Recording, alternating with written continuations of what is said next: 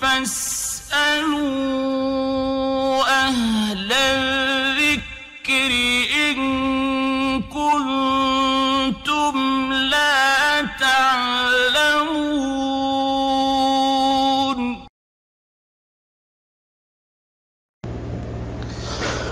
ওয়ালাইকুম আসসালাম ওয়া রাহমাতুল্লাহি ওয়া বারাকাতুহু। যে আমাদের এক দিনী ভাই জানতে চেয়েছেন যে কোনো নারী যদি মায়ের বাড়িতে গিয়ে 3 দিনের বেশি থাকে তাহলে সে কি গুনাহগার হবে?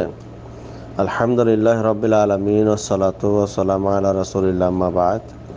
জি সম্মানিত ভাই, আল্লাহ রাসূল আলাইহিস সালাতু সালাম মেহমান নওয়াজি করতে, মেহমানদেরকে আদর সম্মান করতে সতর্ক করেছেন এবং বাড়িতে কোনো মেহমান বা কুটুম আসলে পরে তার সম্মানার্থে নিজ নিজ সাধ্য অনুযায়ী খরচ করতে বলেছেন। এ বিষয়ে কৃপণতা করা যাবে না।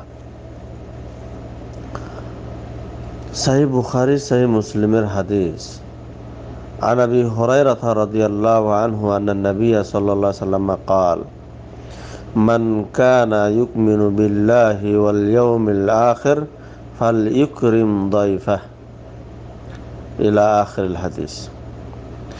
যে ব্যক্তি আল্লাহ ও শেষ দিনের প্রতি ঈমান রাখে সে যেন অবশ্যই মেহমানের সম্মান করে। অপর একটি হাদিসের মধ্যে এসেছে, ওয়ান আবি শুরাইহ খুয়াইলিদ বিন আমর আল খুজাঈ রাদিয়াল্লাহু আনহু قال سمعت رسول الله صلى الله عليه وسلم يقول। আবু শুরাইহ খুয়াইলিদ ইবনে আমর খুজাঈ রাদিয়াল্লাহু বর্ণিত, তিনি বলেন যে আমি রাসূল সাল্লাল্লাহু আলাইহি সাল্লামকে বলতে শুনেছি, মান কানা ইউমিনু বিল্লাহি ওয়াল ইয়াউমিল আখির ফালইকরিম দাইফাহু জায়জাতাহু। যে ব্যক্তি আল্লাহ ও শেষ দিনের প্রতি ঈমান রাখে সে যেন অবশ্যই মেহমানের উত্তমভাবে খাওয়া দাওয়ার ব্যবস্থা করে, তার সম্মান করে। ক্বালু ওয়া মা জায়জাতুহু। লোকেরা জিজ্ঞাসা করলো যে উত্তমভাবে পানাহারের ব্যবস্থা করাটা কি? قال يومه وليلته।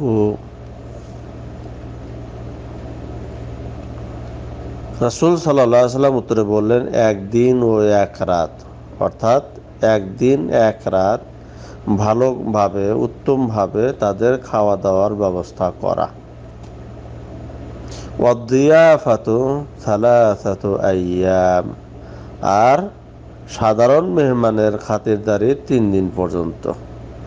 ফামা কানা ওয়ারা যালিকা ফাহুয়া সাদাকাতুন আলাইহি। অতঃপর 3 দিন যদি কেউ কোনো বাড়িতে বা কুটুম বাড়ি বেড়াতে যায় সে 3 দিন পর্যন্ত কি করবে? অপেক্ষা করবে, থাকবে। 3 দিন যখন পার হয়ে যাবে মেহমানের উচিত, কুটুমের উচিত স্বেচ্ছায় চলে যাওয়া। 3 দিনের অতিরিক্ত যদি হয়ে যায় তাহলে মেজবানের জন্য সেটা সাদকা স্বরূপ।